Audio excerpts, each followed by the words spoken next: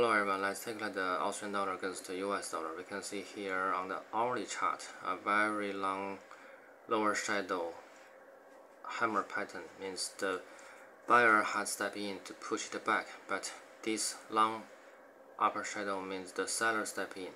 So it's very fluctuate during the past 2 hours, means the indecisive action in the market. If we turn the chart into daily chart, we can see here actually we have made another doji indecision. After the kicker signal of yesterday, it should be going up, but now the doji means indecision. It's not so definitely going up now. So we still below this downtrend line, but we are still above this supporting line.